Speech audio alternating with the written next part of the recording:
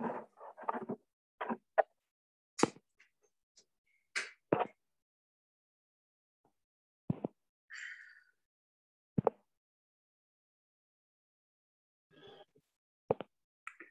evening, everyone.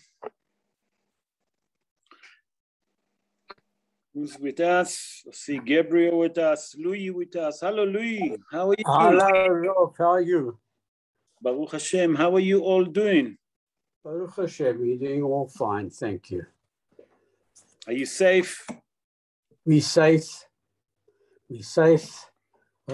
Baruch Hashem, we're looking after ourselves. My children are looking after themselves. More than that, I can't do more than that. Can't ask for more than that. Yeah. As long as we're all safe. That's the most important, Baruch Hashem. Yeah. That's the most important. There's nothing more important than that. I must be. Hello, Rob. I Mark. Oh, Marky, baby. How you doing? Hello, Louis. Hello, Marky. Hey. There's nothing like Marky. Who's else with us? All the chachamim. All the chachamim. Ivan joining us. Hello, Ivan. How are you? Ivanovich, how are you? You're not talking to me, Rob. That he put it on silence. Ivanovich, are you okay? I am all ears. Okay, you all ears. Good, good, good. We'll give another few minutes for more people to join us, and then we'll speak about the shiur. There's more people joining us. I see Ivanovich. Long time. Hey, Rob. Long time. I'm back. How's everybody? What's happening, Louis? How are you, my man? Yeah, good, and you? How's your looking after yourself? Trying as best as we can. Yeah, you have to. You must look after yourself. Yeah, good to see you all.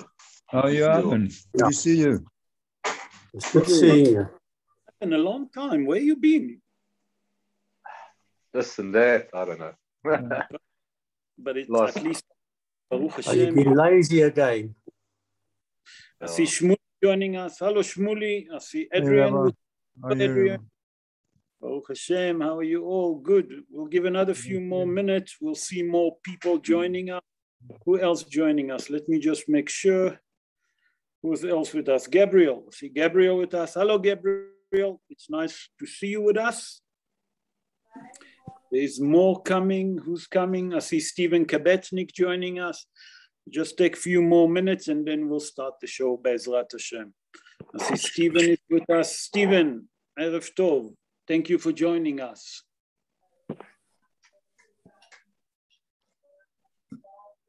Okay. Stephen, are you with us? Yeah. I say Erev Tov. How are you? Baruch Hashem, yourself, Rab. Yom Yom, Yom Yom, Yom Yeah. Yom. Kul Hashem ki tov ki l'olam hasdo. Amen. Okay, so we're going to start Parashat Va'etchanan. Parashat Va'etchanan, and I'm going to do introduction, the summary regarding Parashat Va'etchanan. I'm going to mute everyone. Louis, when we're ready to read, you just unmute yourself. Thank you, Rolf. I will. Muting everyone. Everyone is muted. Okay. So, Be'ezrat Hashem, na'aseh v'natzliach. I would like to dedicate the shiur La'ilui Nishmat Esther Kaden Bat Ketzia, Mordechai ben Rahma. That's our friend, late Moti Bafri. Harav Avraham Haim ben Eliezer Yaakov. That's the late Rabbi Tenza, the Rosh Yeshiva. Tamar bat Zehava, Rachel bat Malka Sultana, Yaakov Salomon ben Farha, Dvorah Ruth bat Beila, וחיים אליהו בן ישעיהו, נשמתם תהיה צרורה בצרור החיים.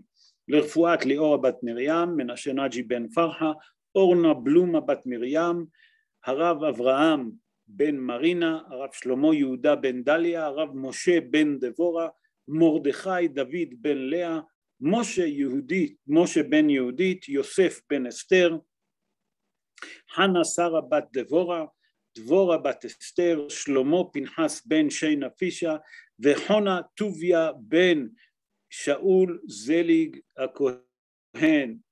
And who else we have here? Shoshana Bat Devora. I have Shoshana Bat Devora.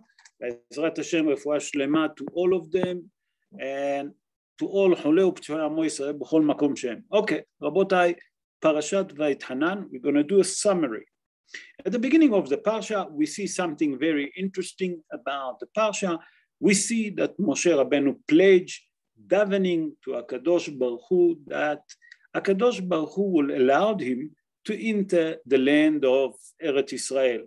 Although that HaKadosh Baruch Hu refused to let him, we'll speak about it in a shiur, HaKadosh Baruch Hu then took him to the head of the mountain and showed him the land of Eretz Israel from the top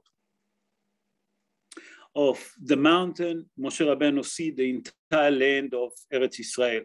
Moshe Rabbeinu warned Bnei Israel that they obligate to fulfill the mitzvot that they received, that HaKadosh Baruch Hu given them, that not only that, that they're not allowed to subtract or to add up on a mitzvot. We'll speak about it also, please God, in a shiur, and we'll explain what's the idea behind it, the fundamental idea.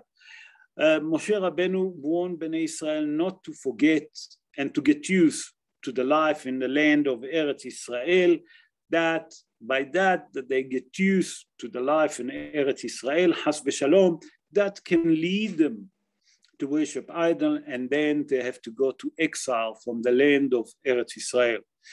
Later on, Moshe chose three different, refuge city over the Jordan Valley, and those city called Bethel, Ramot, and Golan. Those are the three refuge city across the Jordan rivers. That's the name. Moshe Rabbeinu then gathered Bnei Israel and tell them again the 10 Commandments. Today we'll spend a bit of time about the 10 Commandments, but we'll do it differently. We're not going to explain the mitzvah. We're going to explain the idea behind them. Be'ezrat Hashem, we'll speak about it later in the show. After that, Moshe Rabbeinu tell Bnei Israel the famous verse that all of you know, Shema Yisrael, Hashem Elokeinu, Hashem Echad. Okay, and command Bnei Israel to understand that they must not worship any other idols that except HaKadosh Baruch Hu. Then he commanded them about mitzvat tefillin and mitzvat mezuzah. Obviously, towards the end of the parsha, Moshe Rabbeinu warned Bnei Israel also to refrain from married out of the faith, not marrying the goyim, and also Moshe Rabbeinu command Bnei Israel to tell the miracle that the Almighty done with them, okay, in the land of Egypt. That means the 10 plague and all the other miracles that HaKadosh Baruch Hu done to Bnei Israel. In Parashat Vayethanan, there is 8 positive commands and 4 negative commands. That's basically a summary to Parashat Vayethanan. And now, Be'ezrat Hashem, we're going to start. Louis, please unmute yourself. We're going to start Parashat Vayethanan. And the Parasha starts like this. Vayethanan el Adonai ba'etai le'emor. I employed Hashem at the time saying. Okay. The Torah tells us that Moshe Rabbeinu pledged to the Almighty in that time saying, we have to understand what's happening here. First of all, Moshe Rabbeinu davened to HaKadosh Baruch Hu that allow him to enter Eretz Israel. And that time, just before Bnei Israel was ready to enter Eretz Israel. That means after 40 years in the wilderness, that the Jewish people was in a wilderness, Moshe Rabbeinu pledged to the Almighty, please allow me to enter the land of Eretz Israel. To say, we'll explain what it means to say also in a show. But first, let's start with the word Vayethanan. Vayethanan, if we take the gematria of Vayethanan, is 515. And Hazal, in Midrash Devarim Rabbah, on the book of Devarim in chapter 11, verse 10, say that from here, that it said by Hanan, Moshe Rabbeinu hinting to us that he davened to HaKadosh Baruch Hu 515 prayers, until the Almighty told them, Pasop, stop. פשוט, stop. אל תוסף דבר אליי עוד בדבר הזה. Please stop, don't ask me anymore on that pledge. That means that Hazal explained that Moshe Rabbeinu davened 515 prayers. He pledged to HaKadosh Baruch Hu 515 times to enter the land of Eretz Israel, until the Almighty said, no more. Don't daven to me anymore. Don't speak to me about that subject anymore. Hazal tell us a secret that if Moshe Rabbeinu would daven one more pray, he will enter Eretz Israel, 516. And today I'm going to do with you a depth. I'm going to take you to a different level in Shi'ur that I've never done it before with you. It's a lot of Gemarot, a lot of depths, about 516. It's going to be a little bit heavy, but I will explain. But first, let's understand what's happening with 515. Vayit Hanan, we say Gematria 515, 515 prayers. Not only that, the word Tfilah without the Yud, 515. The word Shira, it means singing. It's 515 again. We have to understand what's happening. Moshe Rabbeinu davened to HaKadosh Baruch Hu 515 prayers, until HaKadosh Baruch Hu said to him, stop, don't continue. And Hazal explained to us something extraordinary, that if Moshe, like I explained earlier, would daven one more, he would merit to enter Eretz Israel. We have to understand, why did HaKadosh Baruch Hu told Moshe Rabbeinu, stop, don't continue. Don't daven one more prayer. And it's very important to understand why one more prayer can change everything. So I'm going to start with the Gemara in Masechet Sota. The Gemara in Masechet Sota in page 9, folio 1. Hazal explained like this, that whatever Moshe Rabbeinu done, the enemies or the wicked people cannot destroy. The enemies of the Jewish people cannot destroy. And what does it mean? And we have to understand. Moshe Rabbeinu created the tabernacle. Tabernacle never destroyed by no one. Moshe Rabbeinu created all the Urim and Tumim. Okay? Nothing happened to them. They been gone to Geniza. Where they been buried? They've been buried under Har HaBayit. That I want to tell you something, that the Urim and Tumim, the Aaron, the Ark, the Holy Ark, all of those was not exist on the second temple. It was exist only on the first temple, Bet HaMikdash HaRishon. On second Bet HaMikdash, no one knew them. No one knew where they are. So they've been buried, they've been hid. So what is the connection? Hazal tell us in a Gemara that whatever Maaseh Yadav shel Moshe and also Maaseh Yadav shel David, whatever David HaMelech done, no one can destroy the enemy of the Jewish people. David HaMelech didn't build Bet HaMikdash, the first Bet HaMikdash. That was his son Shlomo. But David HaMelech done the foundation in the Western Wall, and no one can destroy it. As much that they tried to destroy the Western Wall, they couldn't. So Hazal say and explain like this. If Moshe Rabbeinu would daven one more prayer, that will bring it to 516 prayers, he will enter Eretz Israel. And if Moshe Rabbeinu will enter Eretz Israel, one of the mitzvot that they have, when you enter Eretz Israel, Hazal say, that number one, to build Bet HaMikdash. Number two, to appoint a king. Number three, to destroy the descendants of Amalek, to kill all the Amalek. So if Moshe Rabbeinu will build Bet HaMikdash, it will never be destroyed. Hazal say, HaKadosh Baruch Hu knew it, that whatever Moshe Rabbeinu do cannot be destroyed. And if Has v'Shalom, Bnei Israel will sin and will do Averot, then HaKadosh Baruch Hu cannot destroy Beit HaMikdash like he done. He'll have to take his anger and destroy who? Has v'shalom? The Jewish nation. Has v'shalom, lo yakum v'lo yeh. So say that the main reason the Mefarshim explained that Moshe Rabbeinu didn't enter Eretz Yisrael because HaKadosh Baruch Hu knew that in the future Bnei Israel will sin and will worship idols, Avodah Zarah, then idolatry, Gilui Arayot, then Shpichut Damim, that's murder, Lo Alenu, and second Beit HaMikdash, we know that was Sinat Hinam, Lo Alenu, that was worse than those three, Lashon Hara and Sinat Hinam, and HaKadosh Baruch Hu will take his anger and what? Has v'shalom, and destroy. I don't want to mention who.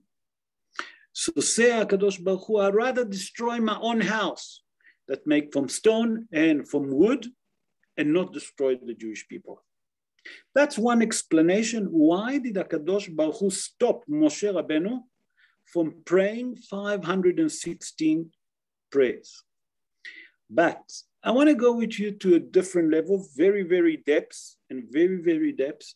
Focus with me. I'll stop. If you don't understand, just put the stop on a screen and unmute, and I'll give you a chance to ask the question, and I'll explain. I'm going to go a bit deep, okay? What is the fundamental idea, Rabotai, behind 516? There's a book that's called Imre Noam. Imre Noam is a book that's been written by Rav Yoram Abargel, Zecher Tzadik V'Kadosh Livracha. And he actually bringing that commentary in the name of Rabbi Yaakov Yeshua Plak. Rabbi Yaakov Yeshua Plak, born in the city of Krakow in Poland 341 years ago. And he wrote a book, Pnei Yeshua, the famous book, Pnei Yeshua. Pnei Yeshua is a book that that it's a commentary on all the Shas and all the Gemarot. And in a Gemara, listen to that, Masechet Brachot, Daf Lamed Bet Amud Aleph, that's mean 32, folio 1. It says like this. He said that the word Elokim, the Almighty, not Adnut, Elokim, is Gematria, the word of it is the Gematria of it, okay, is 86. The word Elokim, Rashi in Sefer Bereshit, at the beginning of Sefer Bereshit, in chapter 1, verse 1, Rashi say, because it says, Bereshit bara Elokim, et hashamayim v'et haaretz. Okay, that's the creation. He said the word Elokim actually referring, listen to that, to the character trait of HaKadosh Baruch Hu that called judgment. That when HaKadosh Baruch Hu that judge the world with judgment. He doesn't have mercy. When Hazal explained when the word Adnut, Amonai, referring to compassion and mercy. He says, Rabbi Yeshua Plek say like this, Rabbi Yaakov Yeshua Plek, I have to be more specific about it. He said, if you take the gematria of Elokim, it's 86. Multiplied by 6, you get 1,000. Okay, you'll get 516. Okay, don't know where I come with 1,000. He said 516.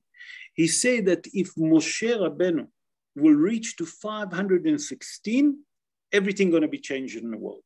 What does it mean? In Sefer Bereshit, I'm going back to Sefer Bereshit.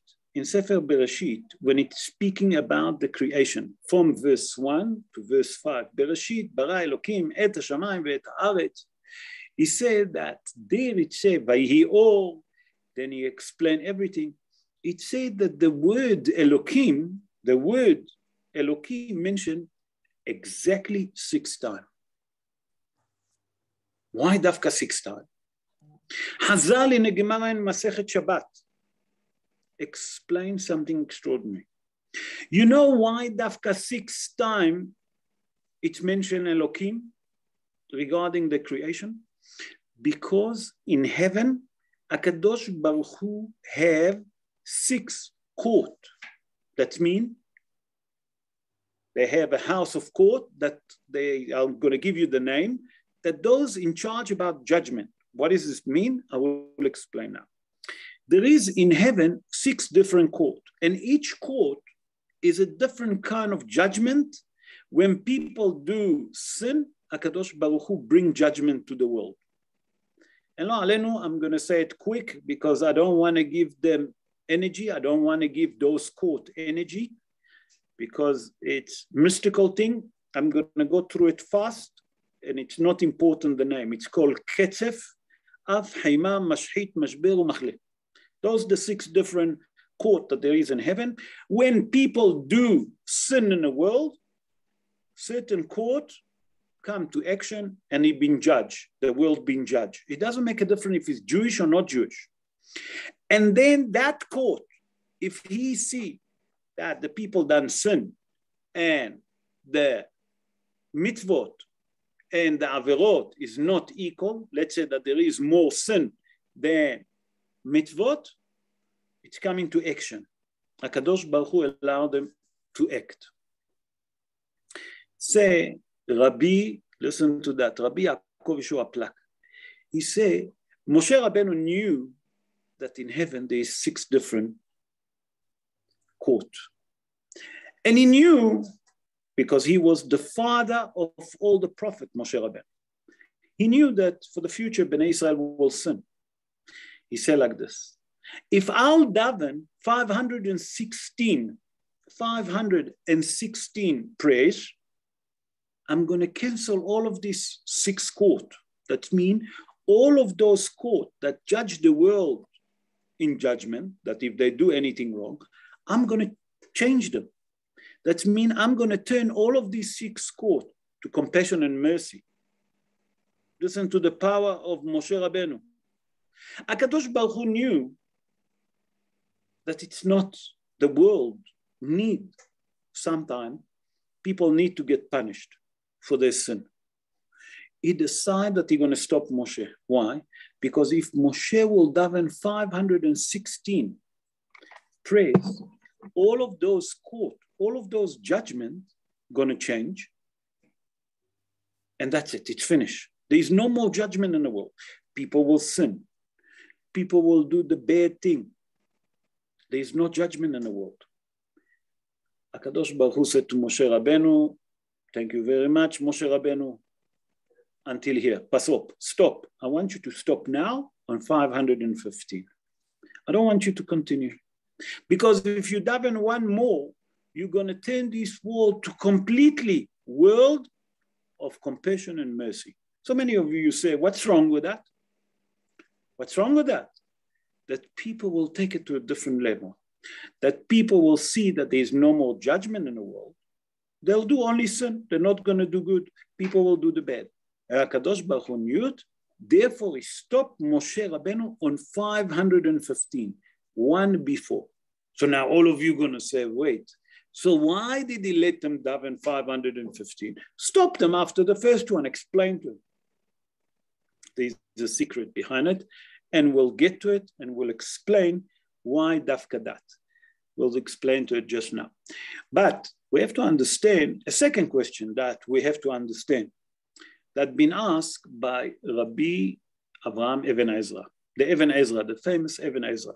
The famous Even Ezra is Rabbi Avraham Even Ezra. He born in the city of Toledo in Spain 932 years ago. And he explained like this. I don't understand. Moshe Rabbeinu in the book of Dvarim, it's a book of rebuke, Mishneh Torah. He rebuked him, the Jewish people. In the middle of the book, in the second parsha, Moshe Rabbeinu decided not to rebuke Bnei Israel at the beginning of the Parashat Vayetchanan. What does he do? He tells them the story that he pledged to HaKadosh Baruch Hu 515 prayers. What's the connection? That's to rebuking. Where is the connection? What is the connection? That's what asked Rabbi Avraham Even Ezra. Rabbi Avraham Even Ezra, just to give you a little bit of history about it. He was the son-in-law of Rabbi Levy. He married his daughter. Rabbi Avraham Even Ezra was a very poor person. Whatever he tried to make money, he couldn't make money. One day he decided to sell candle. Listen to that. And that time, obviously, it was no ESCOM. You know, not that there is any difference between us. And anyway, so he was selling candles. Even candle in that time that they used to use lights, he couldn't make money. Then he decided, you know what? I'll sell tachrichim lo alenu. Tachrichim is the clothes that they're wearing lo alenu, the deceased, when they bury. People stop dying. He couldn't make money. And he wrote a lot of poems. He was a beautiful writer.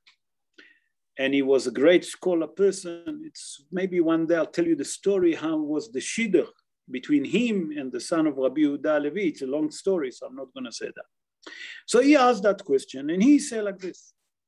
He said, you know why in the middle of the book that called the rebuke book, Mishneh Torah, that Moshe Rabbeinu rebuking Bnei Israel, come and tell him about that he's pledging and he's davening to HaKadosh Baruch Hu 515, praise, that HaKadosh Baruch Hu will allow him to enter to Eretz Israel, and then HaKadosh Baruch Hu said, say Rabbi Avraham Eben Ezra, here the fathers of all the prophets, the king of Israel, Moshe Rabbeinu, that gone up to heaven, brought the Torah down. You know, all the angels in heaven wanted to enter Eretz Israel, and HaKadosh Baruch Hu didn't allow him.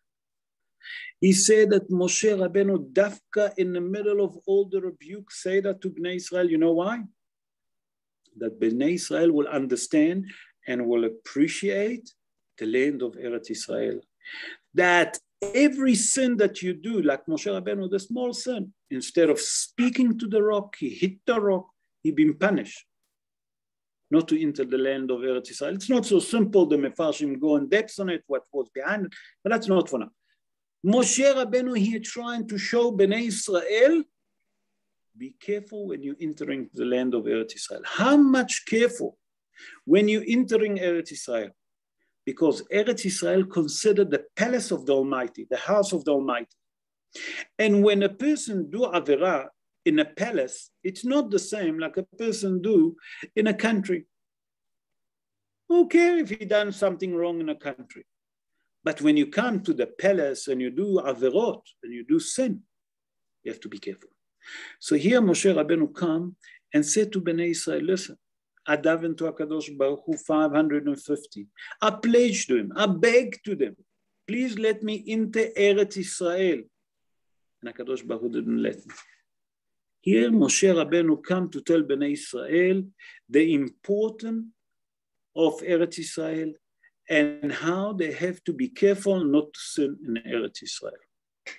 Now, it says le'emor, to say.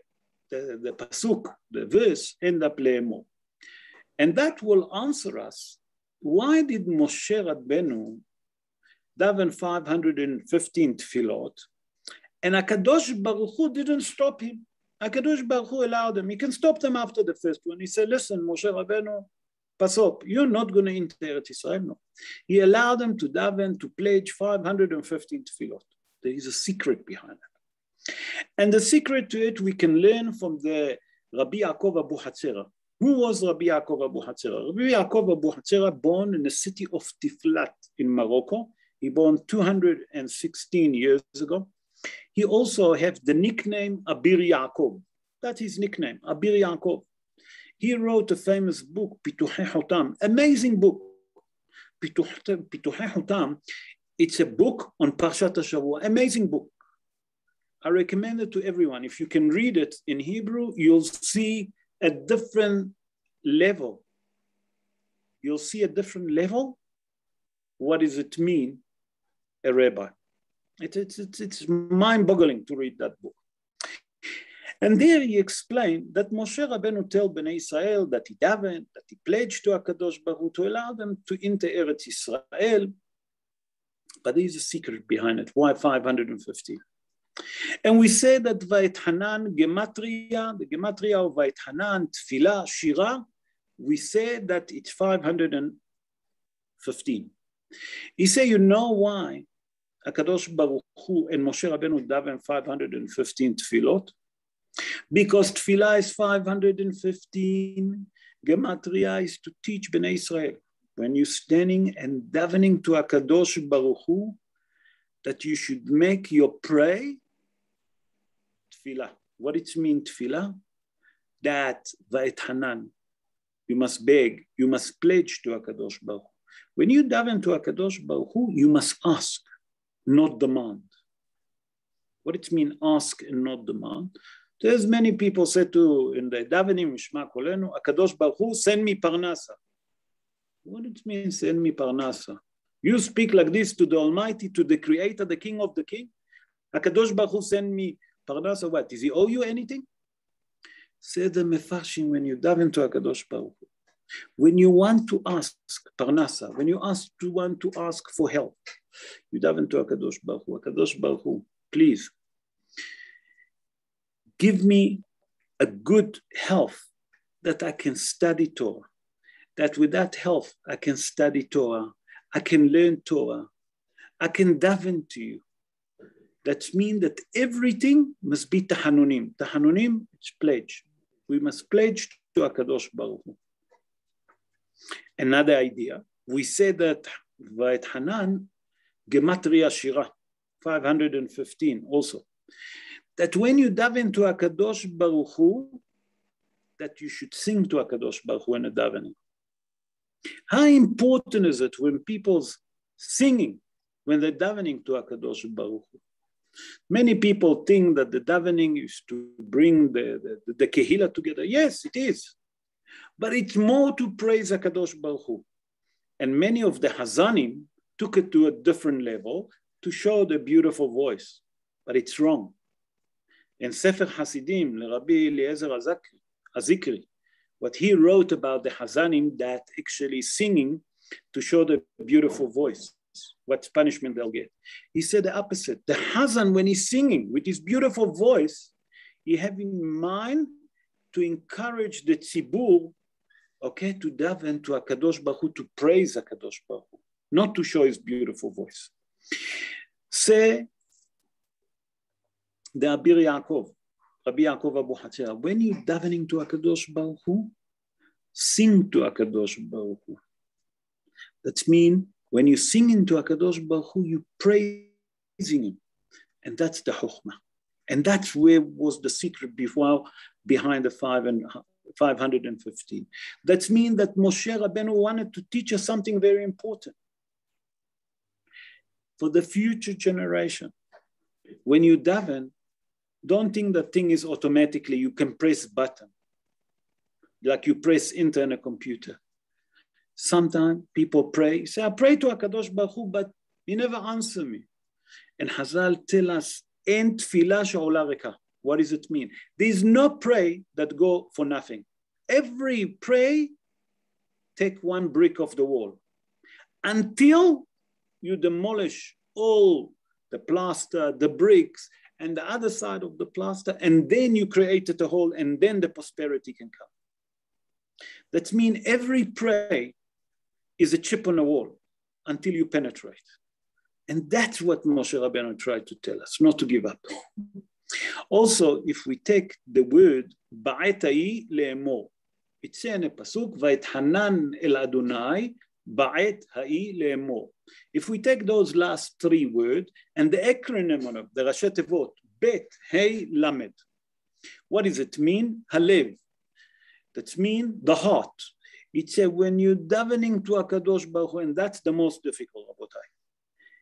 When you're davening to HaKadosh Baruch Hu, you're davening, like Hazal say in a Gemara in Masechet Ta'anid, in page 2, folio 2. Tefillah shebalev. What it means, tefillah shebalev? That the prayer should be the worship of your heart. That means that you should worship your heart and you should worship your mind to the Almighty. And that's the most difficult. That means whatever you say in your mouth should be in your heart. Because many of us, when we're davening, sometimes we're not doing it on purpose. I'm speaking for me, you old tzaddikim. Suddenly you're thinking about something, and the next thing you say to yourself, where I am? I'm in Modim. If it wasn't Modim to bow down, I wouldn't even remember. Why? Because we're davening automatically. HaKadosh Baruch Hu doesn't want automatic pilot. HaKadosh Baruch Hu doesn't want robot. We're not a robot. From here, we learn something important, said the Rabbi Yaakov Abu Hatzera, that when you daven to HaKadosh Baruch Hu, daven to him from the heart, mehalev. What it means, mehalev? From the bottom of your heart. Focus with what you're saying. And that's what it means, just a little bit of on the first verse that call Vayithanan el Hashem el Adonai ba'et ha'il le'emor. Now I would like to move to verse 25. And in verse 25, it says something very interesting. Rob, can I ask you something? Yes, sure. When you say daven from the heart, pray from your heart, does that mean that you should use your siddur or should you daven yourself? Oh, excellent question. Because you don't always understand the tefillot, especially if you read them in Hebrew. Excellent question. Excellent question. And I'll tell you a story. You all of you heard about the late Arav Yitzhak Kaduri. Arav Yitzhak Kaduri, he was the one to tell me, because when I came to South Africa 25 years ago, I came to South Africa 32 years ago. 25 years ago, I asked Rabbi Kaduri, should I go back to Eretz Israel or not? He was the greatest Kabbalistic, Zecher Tzadik V'Kadosh Livracha, and he said no. He told me to stay in South Africa. That was his answer to me. He given me some reason, but that's not for now. And most of the Mekubalim and Hazal tell us that even if you know the davening of Bahat, Ivan, you should daven from the Siddur. For two reasons. Hazal tell us that word milim mahkimot, otiyot mahkimot, the letters make you smart. But behind that, when you're davening from the Siddur and you read it in your mouth, you know where you are and you're focusing on it. When you're davening off by heart, it's like automatically you're saying it, but your brain is at a different place. It's different when looking at the otiyot. Otiyot is the letters. You follow what I'm saying? Then to say it off by heart. Very good question. It's very important to daven from the Siddur. Shakur, well done. That's a beautiful, I never thought to explain that, but thank you for asking. And it's a great, great idea. Daven from the Siddur, even if you know it off by heart. And I'm sure that all of you, if I wake you up in the middle of the night at Sesh 18, Tfilat Amidah, all of you can say it off by heart. The Chochmah no. Read it from the Siddur, word by word. That's the idea. And that's Avodah Shebalev. Why? Because you're focusing the heart and the mind to the Almighty. Okay, Ivan? Beseder? Shirkoh. Let's move to verse 25. In verse 25, it says like this, העברנה בראה את הארץ הטובה, אשר בעבר הירדן, ההר הטוב הזה והלבנון. Let me now cross and see the good land that is on the other side of the Jordan, this good mountain and the Lebanon. Okay, if you look at this verse, here Moshe Rabbeinu asked HaKadosh Baruch Hu to cross the Jordan Valley, to enter the land of Eretz Israel, to see the land of Eretz Israel. I don't understand.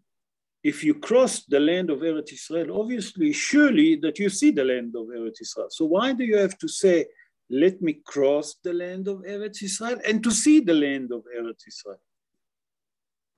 Pashut, why Moshe have to say, allowed me to cross the Jordan Valley, allowed me to enter the land of Eretz Israel, and then let me see the land of Eretz Israel? Obviously, if you enter Eretz Israel, you see the land of Eretz Israel. That question been asked by the Kutzak Rebbe, Rabbi Mikutzak. Who was the Rabbi Mikutzak? Rabbi Menachem Mendel Morgenstern. He born in Poland 234 years ago. And he wrote in his book, that it's a commentary on the Torah called Ahal Torah. He said that obviously, he asked that question, that obviously if you enter Eretz Israel, you'll see the land of Eretz Israel. If Moshe Rabbeinu say the Kutzake Rebbe, there is something behind us to teach us a musar, especially if the Torah bringing. Why? Because if the Torah tell us what Moshe Rabbeinu say, the Torah wouldn't waste word. There is no one word in the Torah that wasted. So he said like this. He said that here Moshe Rabbeinu come to teach us a very important thing. That in every little thing in life, we should daven to HaKadosh Baruch Hu, whatever happened to us, to see the goodness in everything that happened to us in life. And Moshe Rabbeinu here tell Bnei Israel before the entering the land of Eretz Israel, it was in the end of the 40 years, just before the entering Eretz Israel, that when you entering the land of Eretz Israel, look at the good part of Eretz Israel, look at the good side of Eretz Israel. Don't look at the bad side of Eretz Israel. So said the Kutzake Rebbe, and everything in life, each person, each individual should daven to HaKadosh Baruch Hu, and ask HaKadosh Baruch Hu to show him the good thing that's happening to him and everything that he do. Many people will ask, listen, I need parnasa. What's not so good about it? We don't know. I can't give you an answer because I'm not the son of a prophet. But I can tell you one thing. If you daven to HaKadosh Baruch Hu in depth and you ask him from the bottom of your heart, HaKadosh Baruch Hu, bevakasha, please, I beg you, show me why what I'm asking, I'm not really receiving. And then you'll see. And a matter of fact, I tell you a fact. I tried it. I tried it numerous times, and I got few answers. And many things that I ask, it's happened. If you dive into HaKadosh Baruch Hu in the depths, to show you, to give you certain things, but from the bottom of your heart, you'll get it. My wife said to me once, you're davening for your student all the time. You daven for everyone. And she asked me, why do I don't get? She wanted something specific. I said to her, you do get. You just have to see when it's coming. And I promise you, not a week later, whatever she wanted, HaKadosh Baruch Hu brought it to her. She didn't saw it, but he brought it to her via the back door. And I say, here is it in the front of you, you see. We have to daven to HaKadosh Baruch Hu to see the good in everything. But we have to ask HaKadosh Baruch Hu to open our eyes to see it. That's the chokhmah. That whatever we get, we have to daven to HaKadosh Baruch Hu that will show us the good in everything that we have. And that's what Moshe Rabbeinu here tried to teach Bnei Israel. Not only that I will cross the land of Eretz Israel. Obviously, if I cross the land, if I cross the Jordan Valley, I'll enter Eretz Israel. I will see Eretz Israel. But he said, what it means, I wanted to see the good in the land. I want to see the good in everything that happened. And that's the message here, say the Kutzake Rebbe. With your permission, let's move to chapter 4, verse 2. And this is a quite interesting thing that the Torah tells us that Moshe Rabbeinu tell the Jewish people. And it says like this. Chapter 4, verse 2. לא תוסיפו על הדבר אשר אנוכי מצווה אתכם, ולא תגרעו ממנו לשמור את מצוות אדוני אלוהיכם, אשר אנוכי מצווה אתכם. You shall not add to the word and that I command you, nor shall you subtract from it, to observe the commandments of Hashem, your God, and I command you. Okay, here we see that Moshe Rabbeinu tell Bnei Israel that they're not allowed to, number one, add up on the mitzvot. Whatever we got, 613 mitzvot, you're not allowed to add up. but you're not also allowed to subtract.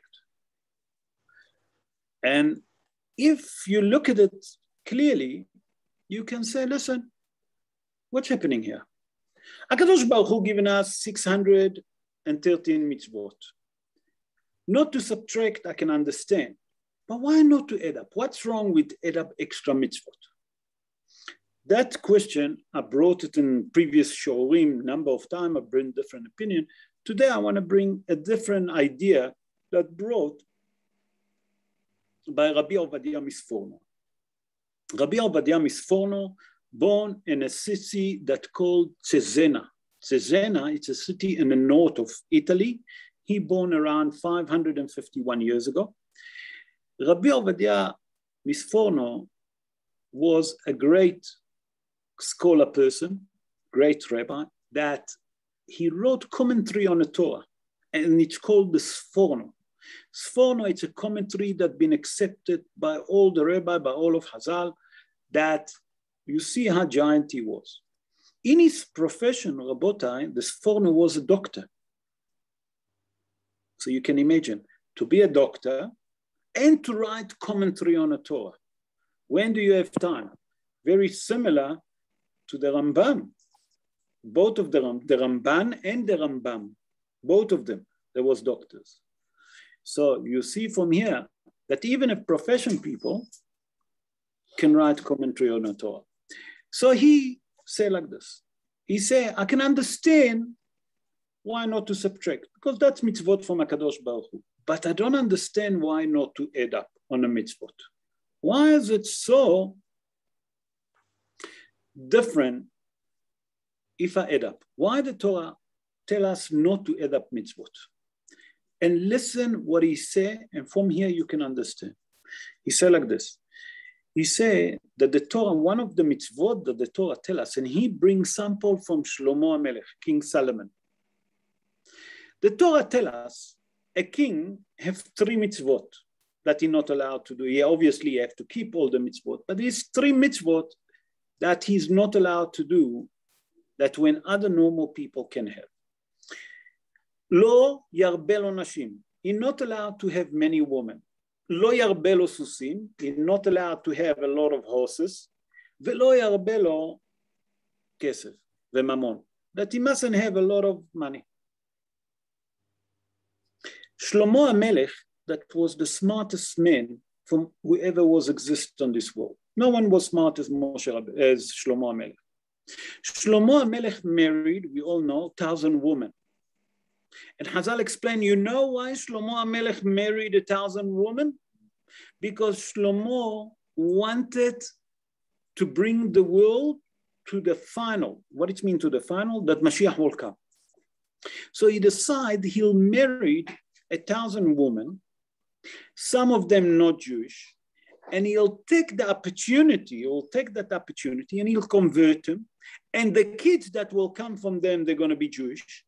That means that the entire world will be Jewish, and then the thing is finished. Then the Mashiach comes. But the Torah tells us, lo tosifu. You're not allowed to add up.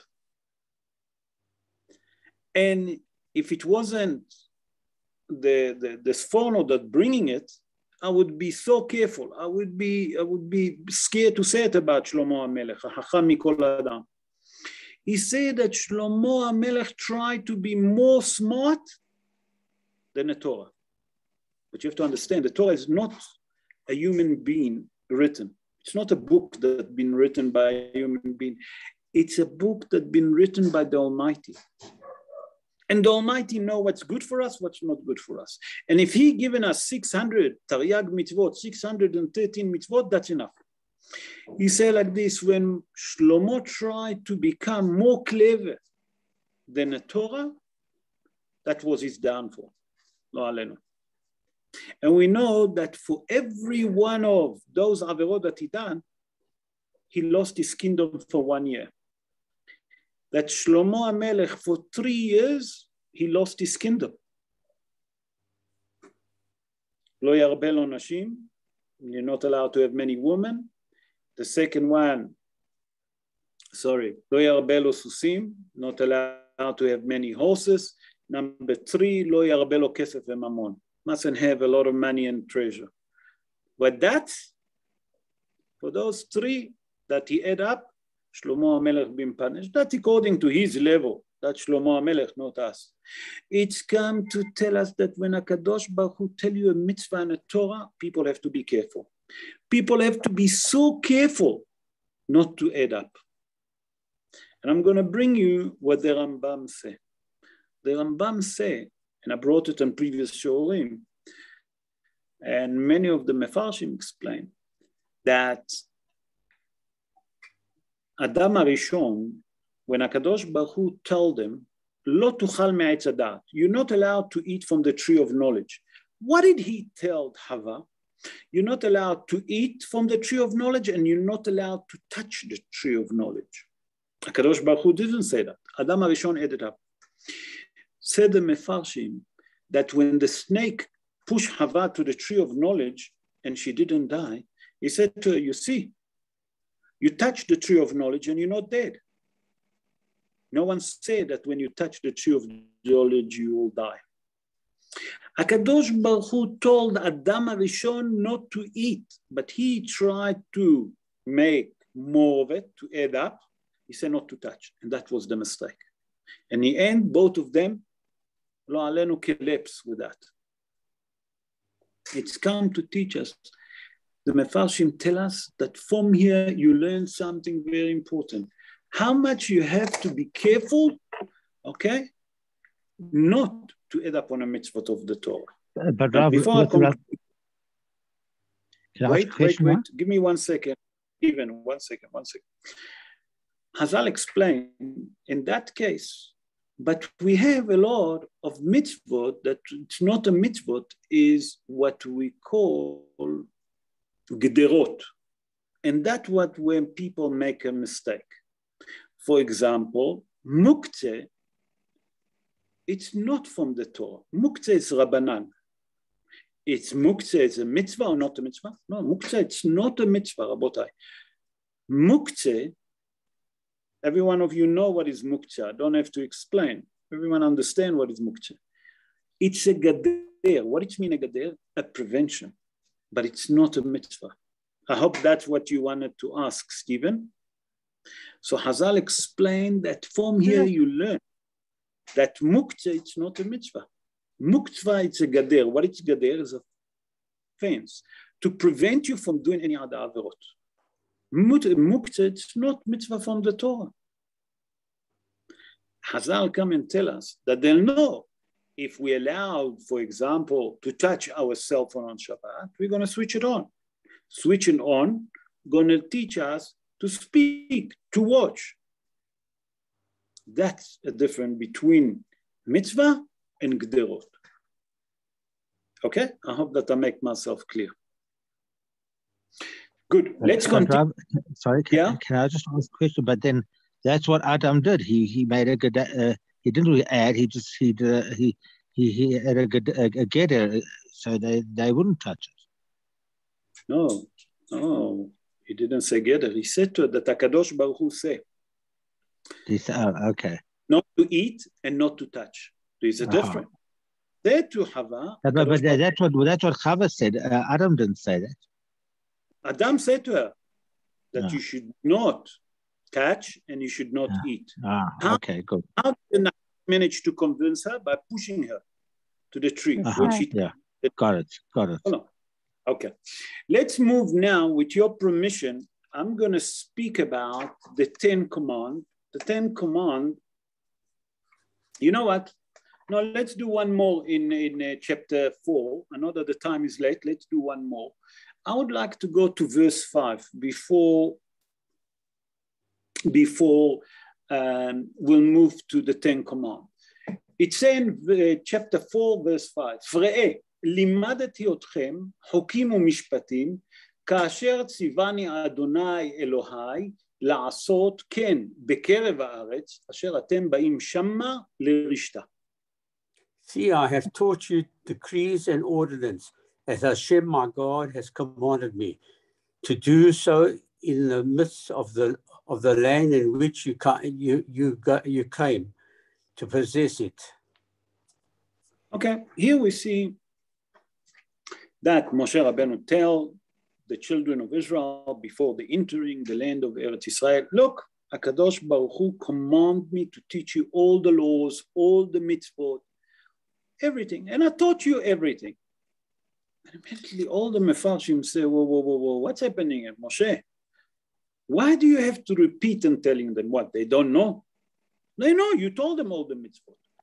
Why do you come and telling them now, before they enter the land of Eretz Israel, HaKadosh Baruch Hu commanded to teach you mitzvot, to teach you the law. I'm teaching you all the laws and the mitzvot. What is the chokhmah? What? They don't know. What's hiding behind it?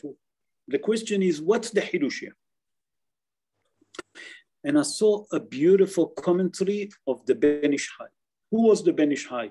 The Ben Ish Hai, his name is Rabbi Yosef Haim. Rabbi Yosef Haim, born in the city of Baghdad, around 187 years ago. He was a great scholar person. He was a great Kabbalistic rabbi. And he wrote a lot of books on all different subjects of the Torah, and all the pardes, Pshat, Remez, Drash, Sod, Kabbalah. As a matter of fact, I was studying the other day, the Ben Ish Hai, they called the book the Ben Ish Hai. When I said the other day, I'm talking about maybe 2 years ago. And after the davening, after Mariv, I used to sit in a corner by myself to focus, quietly. And one of the guy came and he looked at me and he said, "You studying Ben Ish Hai?" I said, "Yes." "Did you read it?" He said, "Yeah, it's a very depth book." He said to me, "I think that it's a Kabbalah." I said, No. The Ben Ish Hai is not Kabbalah. This is the easier book that he had. If that you think that this is heavy, you didn't even see what's the Ben Ish Hai, how depth is it. And the Ben Ish Hai explains something important on that place. He said, you know what's the hidush on this verse? That Moshe Rabbeinu coming and telling Bnei Israel that HaKadosh Baruch Hu command them to teach all the Torah to Bnei Israel. He said like this. And he bring analogy. And he said like this. He said, if there is a craftsman, whatever profession is it, in every profession, that profession, he have apprentice. And that apprentice, when he come into the craftsman, to the master, whatever you want to call it, he will teach him the profession. But in the profession, that person always will keep for him something that he'll be above the apprentice. Why? That he always going to be the best. Moshe Rabbeinu come and tell Bnei Israel, listen, HaKadosh Baruch Hu given me all the Torah. I teach you everything that I can do. Not only that, Hazal and Gemara and Masechet Nedarim, Lamed Het Amud Aleph, 38:41, say that Moshe Rabbeinu been taught the pilpul. HaKadosh Baruch Hu didn't tell them to teach the Chokhmat pilpul to Israel. Hazal and Gemara said that Moshe Rabbeinu took the Chokhmat pilpul. What is pilpul?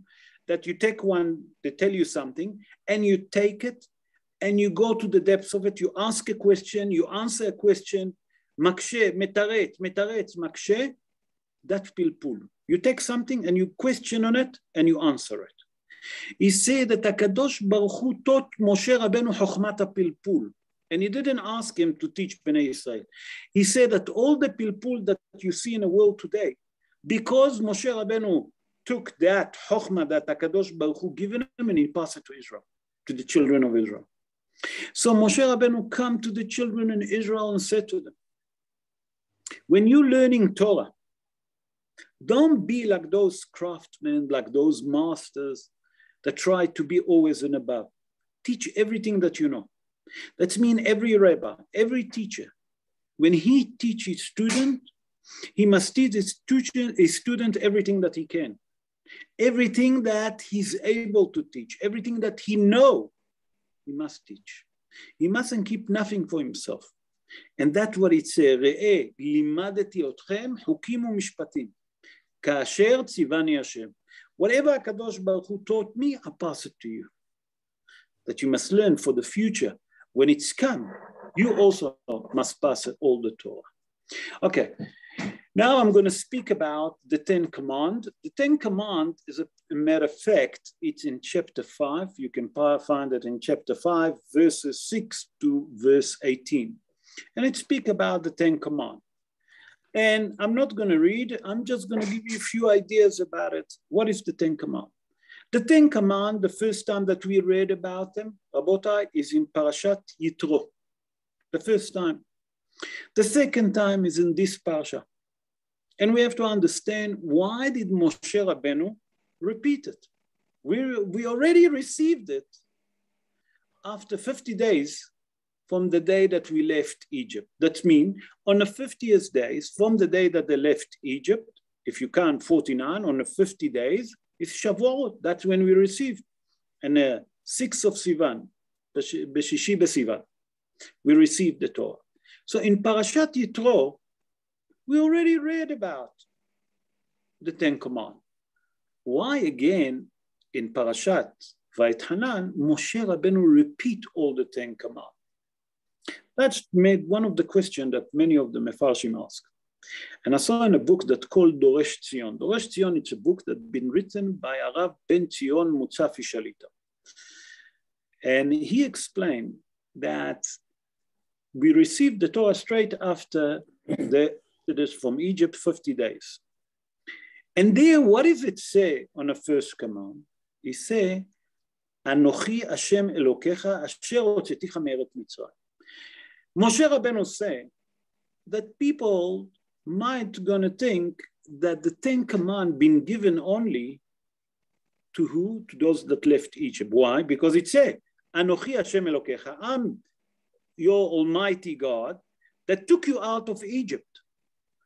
People will come and think that the Ten Commandments is only for that generation that kept out of Egypt, for those that live for 40 years in the wilderness. Now, the new generation, after 40 years that entering to Eretz Israel, they can say, listen, the Ten Commandments doesn't applicable to us because it's in the Ten Commandments. Moshe Rabbeinu come and say, V'achabiki. I'm going to say it again to tell you that the Ten Commandments, a matter of fact, it's not only for that generation that left Egypt. No, not at all. The Ten Commandments applicable to you the same like it's applicable to the generation that died in the wilderness, the generation that left Egypt. And that's the main reason that Moshe Rabbeinu repeat the Ten Commandments just before Bnei Israel entering the land of Eretz Israel. Now, I don't know how many of you familiar with that, but there is, I'm going to bring 10, and I'm quoting the Kli Yakar. The Kli Yakar, Rabbi Shlomo Ephraim Milon. He born in Poland 481 years ago, and he wrote commentary on the Torah that's called Kli Yakar. And he bringing 10 differences between the Ten Commandments in Parashat Yitro to Parashat Vayetchanan. That means that the command is the same command, but they've been told in a different way on different world. There is also explanation to that. Maybe, please God, next show I'll do it with you on it, because it's going to take at least another hour just to understand the difference between them. And the first explanation, it says that when you speak about the Shabbos, in Parashat Yitro, it says, Zachor et Yom HaShabbat lekadesho. Zachor, remember the Shabbos day to sanctify it. He said in Parashat Vayetchanan, it says, Shamor et Yom HaShabbat lekadesho. That means you must keep the Shabbos to sanctify it. There is one Shamor and one Zachor. Just quick about them because there's two angels. Shamor v'Zachor b'dibur echad. This is on the tip. I don't want to go in depth. Other thing that he bring in Parashat Vayetchanan, when it speak about the Shmirat HaShabbat and also the honoring your parents, what is that he added up in Parashat Vayetchanan? Ka'asher tzivecha Hashem Elohecha. That means that in Parashat Yitro, when he speak about the Shabbos, when he speak about honoring your parents, he didn't say Ka'asher tzivecha Hashem Elohecha. He didn't say like the Almighty command you. Only in Parashat Vayetchanan he said that. The third thing that he bring, that in Parashat Yitro, he given a reason for Shmirat HaShabbat, why we should keep Shabbos. And he say like this, Ki sheshet yamim asa Hashem et hashamayim ve'et haaretz. That means that the main fundamental idea for us to understand why we obligate to keep Shabbos is because the Almighty created the world on 6 days. On the 7th day, he stops. In Parashat Vayitchanan, sorry, my throat was dry. In Parashat Vayitchanan, he bring in a different reason. What does he say? He said the fundamental idea of keeping Shabbos, it's not because the 6 days, like it's mentioned on Parashat Yitro, it's because you were slave in Egypt. All different differences that there is between the 10 Commandments. Then he continued, it say in Parashat Yitro, it say, Lo tahmod, that you should not covet. In Parashat Vayitchanan, it doesn't say Lo tahmod, it say Lo te'eveh, that you should not desire. Different wording. We see that there's more. I'm going to bring a few more. In Parashat Vayitchanan, when it's speaking about Shmirat HaShabbat, he add up there that Lema'an yanuach shorcha v'chamocha. That means that your ox and your donkey should rest. He added up in Parashat Vayitchanan. While in Parashat Yitro, it said no, just Shamorat HaShabbat. And also he bring another idea, that when it's come to honoring the parents, your parents, in Parashat Yitro, it says, Lema'an ya'arichun yamecha. That means, you know why you should obligated to respect your parents? That if you respect your parents, you have a long life. In Parashat Vayitchanan, he added up not only that you should have a long life, he added up, Velema'an yitavlach, that you're going to benefit from it. Not only that you should have a long life, you're also going to benefit from it. In Parashat Vayitchanan, in our parsha, he added up on when it's come to you should not covet, lo tahmod, he added up lo tahmod sadeu. That means that you're not allowed to desire to covet the, what do you call it? The field of your friend. In Parashat Yitro, he said that when it's come lo tahmod, he said bet re'echa, and then he said ve'eshet re'echa.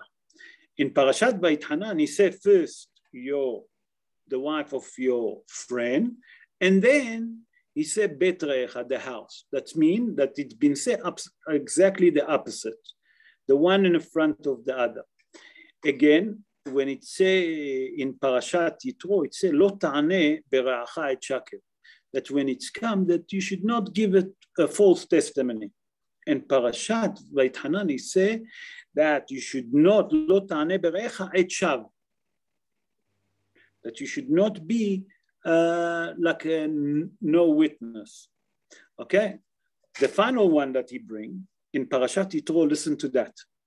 It say לא תרצח, לא תנאף, לא תגנוב, לא תענה ברעך את שקר, לא תחמוד בית רעך, לא תחמוד אשת רעך. He say in Parashat Vayitchanan, listen to that. He said that all of those, it say ולא תרצח, that means that they add up the letters vav, ולא תגנוב, ולא תנאף, and etc. Why is that?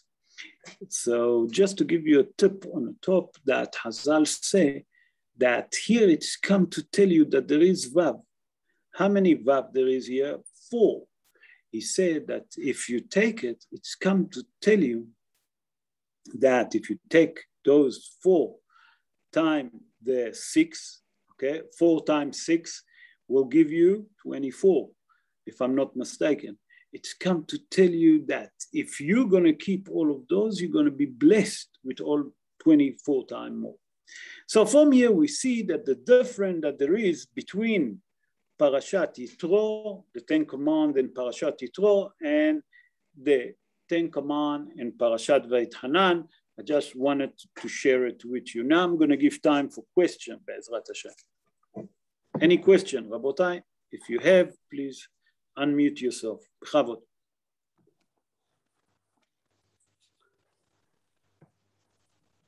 Any just question? make a comment, Rob, just to thank you. Sure. Oh, Dr. Les, how are you? Just to thank you. What an amazing shiur. Wow. Thank you. Shukra. You must be tired, Rob. That's over an hour. Sure, that was incredible. Thank you. Thank you. Shukra. Thank you. Anyone want to ask question? No question? Okay. So, Be'ezrat Hashem, that we should all merit to keep the mitzvot, the Taryag mitzvot, the 10 command, Be'ezrat Hashem, that we should all merit to keep them. And then HaKadosh Baruch Hu will send us Messiah Titkenu and will build the third Beit HaMikdash speedily in our day. Amen Ken Yeh Ratzon.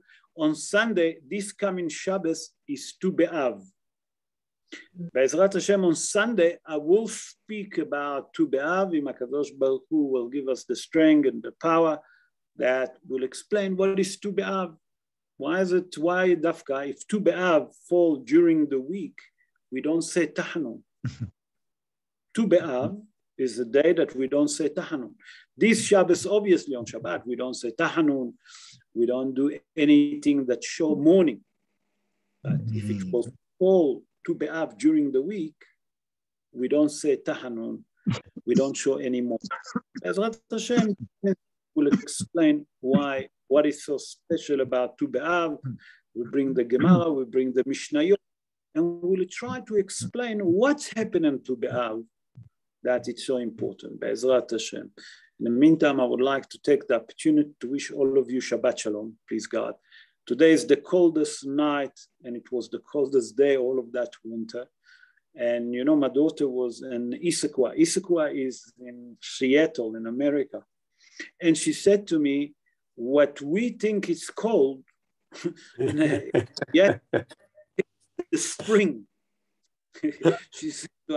She said to me, we don't see the sun for all of winter. They have, do you know how long is their summer? I actually couldn't understand. The summer, it's virtually between 1.5 months to 2 months. That's all their summer. They don't see after that. They don't see after that the sun like we see. Seattle is all the time raining. We don't understand that. Cloudy, misery, freezing. We have to thank HaKadosh Baruch Hu. We really have to thank HaKadosh Baruch Hu. So I would like to wish all of you to keep warm tonight, keep safe, wishing you a great Shabbat of Tu B'Av, that לא היו ימים טובים לישראל כTu B'Av וכיום הכיפורים. Listen to that. Tu B'Av compared to Yom Kippur. We'll see why. Be'ezrat Hashem, on Sunday, to wish you all Shabbat Shalom u'mvorechet. Bless you all. That HaKadosh Baruch Hu will bless us and guard us. All the best. Good night. You also have a good Shabbos, Rolf. Thank you. The bad news is it's going to go over the whole weekend, the cold. It's not going to disappear. Okay, but it's not going to be so cold. All the best. Shabbat Shalom. Shabbat Shalom. Shabbat Shalom. Thank you so much, Colton.